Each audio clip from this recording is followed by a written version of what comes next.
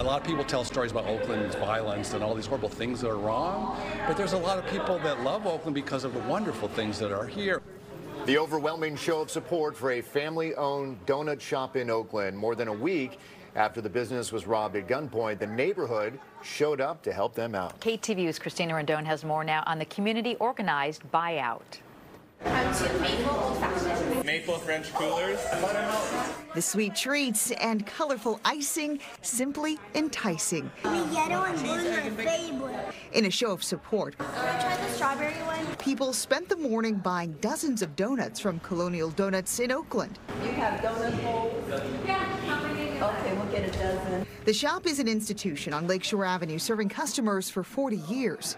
The neighbors in the area came together. I mean, neighbors that haven't even met each other came together and said, hey, let's put this on, let's do a buyout.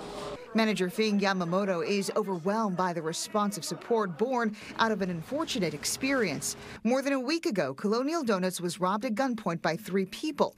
Customer Kevin Coachella bought flowers to the store after the holdup, but wanted to do more. They always say an act of kindness is powerful. I really believe that, but with all the violence going on, it sort of shakes you a bit. So I put it on Nextdoor and we got like 500 hits, likes, all these comments. And I say, hey, would you guys be open to try to buy them out and like just show them that we're here for them despite all that has been happening at their shop or in Oakland. Brenda Lee bought 4 dozen boxes of donuts and dropped them off for the staff at local animal shelters dealing with an influx of animals following 4th of July fireworks. I've been coming here since the 70s, and we heard about the buyout, and I wanted to come by and show my wife and show my support. Even the youngest customers are learning the shop is a staple. I've been coming to Colonial since I was a baby, so for 30-something years I grew up right around here.